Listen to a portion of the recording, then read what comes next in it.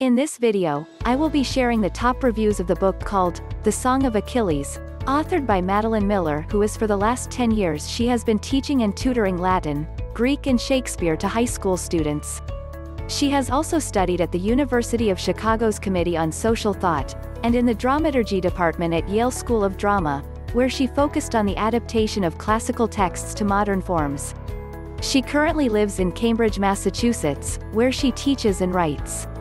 But before I get to the review part, let's see a little bit of what this book is about. Achilles, the best of all the Greeks, son of the cruel sea goddess Thetis and the legendary king Peleus, is strong, swift, and beautiful, irresistible to all who meet him. Patroclus is an awkward young prince, exiled from his homeland after an act of shocking violence. Brought together by chance, they forge an inseparable bond, despite risking the gods' wrath. They are trained by the centaur Chiron in the arts of war and medicine, but when word comes that Helen of Sparta has been kidnapped, all the heroes of Greece are called upon to lay siege to Troy in her name. Seduced by the promise of a glorious destiny, Achilles joins their cause, and torn between love and fear for his friend, Patroclus follows. Little do they know that the cruel fates will test them both as never before and demand a terrible sacrifice. Now let's see some reviews. Sean from the United Kingdom says Madeline Miller did what the movie producers of the film Troy, 2004, were too cowardly to do. She stayed true to the homosexuality of Homer's Iliad rather than writing a censored version of the story which stank of homophobia. Achilles and Patroclus were passionately in love, which resulted in their respective destructions. They were not cousins or man-at-arms, but soulmates. The watering down of this in the film Troy was an insult to the LGBT community. Nothing more. Nothing less. The attraction between these two men wasn't something that was rushed and squandered. It was built up, ever so slowly, and delivered eloquently. The two were friends from boyhood, and Patroclus was enamored by Achilles after just one glance. He didn't want to be parted from him. The two grew up together, they fought together, they learned together, and they developed together. They became inseparable and reliant on each other. Their sexual relationship just matured as they did it. It was the most natural thing in the world. Like all relationships, there were issues. The two weren't without their differences. They clashed and quarreled, but only because they truly cared for each other. Patroclus wanted to end the war, and Achilles didn't think the fight was worthy of his name. He wanted a bigger war to fight in. So, Patroclus, in his bravest and stupid move, goes against his lover's wish and tries to end the war with a stroke of his sword. But he is no Achilles, he is not a god of war. He was out of his depth, outmatched and doomed. Navessa from the United States says reading this is like reading Romeo and Juliet. We all know the story. We all know the outcome. We all know that our desperate prayers for someone, anyone to step in and save these characters from themselves, will fall on deaf ears. Gods. What a bloody train wreck. Even though I knew how it was going to end, I was not prepared for how much I cared. This is the story of the fall of Troy. Or rather, a part of it. More specifically, this is the tale of Achilles and Patroclus. Of their undying love for each other. Of the lives they sacrifice on the altar of that love. Of desperate men and petty gods. Of a proud, greedy people engaged in a prolonged, bloody war.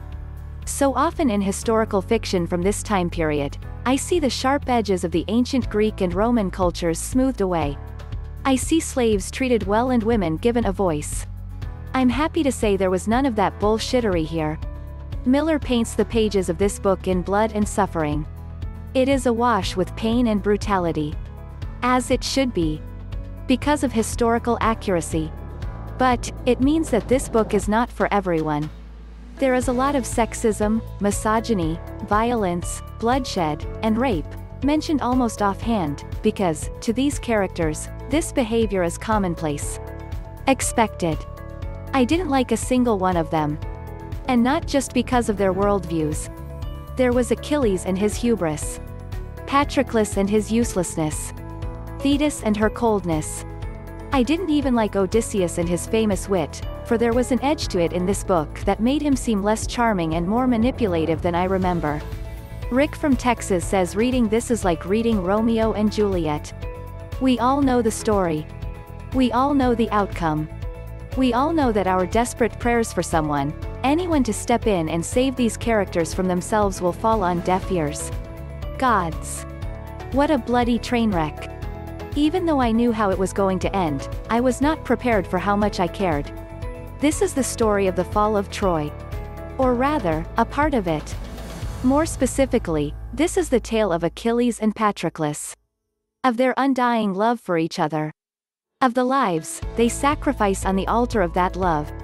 Of desperate men and petty gods. Of a proud, greedy people engaged in a prolonged, bloody war. So often in historical fiction from this time period, I see the sharp edges of the ancient Greek and Roman cultures smoothed away.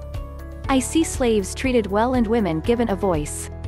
I'm happy to say there was none of that bullshittery here. Miller paints the pages of this book in blood and suffering. It is awash with pain and brutality. As it should be. Because of historical accuracy. But, it means that this book is not for everyone. There is a lot of sexism, misogyny, violence, bloodshed, and rape, mentioned almost offhand, because, to these characters, this behavior is commonplace. Expected. I didn't like a single one of them. And not just because of their worldviews. There was Achilles and his hubris. Patroclus and his uselessness. Thetis and her coldness. I didn't even like Odysseus and his famous wit, for there was an edge to it in this book that made him seem less charming and more manipulative than I remember. Jessica from Ireland says I must be a masochist because I can think of no other reason to endure the emotional and stunning pain of this story for the fourth time. But here I am, crying for my sweet, sweet Patroclus. The best of men, the best of the Myrmidons. It's been nearly 12 hours since I finished this and I still am at a loss for words at the beauty of this book. I don't think I have ever read anything as gorgeous as this, and nothing I write will even come close to describing its loveliness. Truly, a touching masterpiece. And I will forever be singing its praises until the end of my days.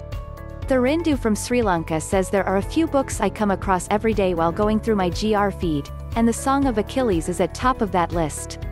Rightly so, I have to agree, the heart-wrenching ending notwithstanding. Spoiling this book for future readers would be a crime, so while I'm sharing my thoughts, I'll do my best not to overshare. We obey our kings, but only within reason. Patroclus, the lesser-known hero, being the protagonist, helps narrate the story of Achilles from a very unique standpoint. While the sequence of events does follow the Trojan War, the war part only feels like a subplot which complements the main plot beautifully.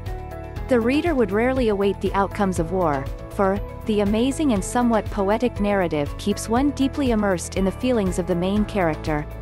Still, you'll come across the brutalities of war as well, and how they change the characters and their personalities as the story progresses.